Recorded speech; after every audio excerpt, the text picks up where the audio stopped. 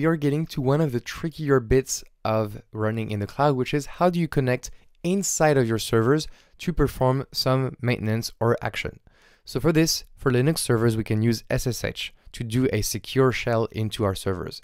So based on the operating system you have on your computer, you have different ways of achieving it. So I've separated Mac, Linux, Windows before version 10, and Windows after version 10.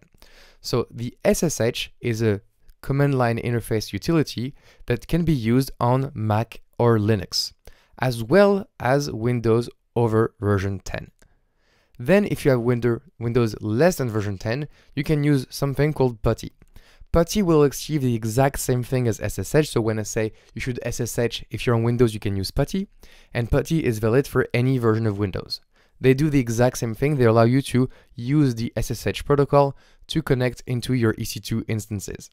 And then finally, there is something new called the EC2 Instance Connect, which is going to use your web browser, so not a terminal, not PuTTY, your web browser to connect to your EC2 instance. And I like it a lot because it is valid for Mac, Linux, Windows, all versions, okay?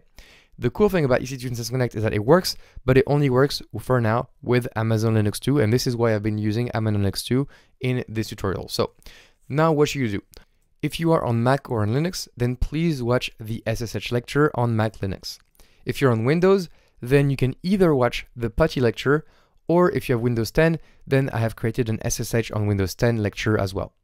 Regardless, I am going to personally use in the future lectures EC2 Instance Connect. So if you want to have a look and play with it, I find it really simple. You don't need to install anything or use the command line interface if you're not familiar with it. So this could be very handy for all of you.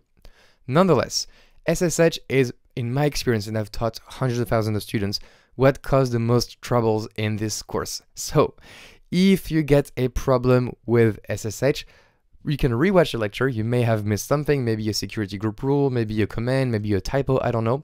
There's also a troubleshooting guide that I've put together after these lectures, so have a look.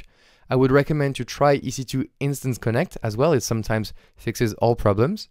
And if none of these methods works, if one method works, then you're good to go, okay? You don't need to have them all working. If one works, you're good to go. And if no method works, that's completely okay. This course is just introductory and it won't use SSH much and you'll be fine, okay?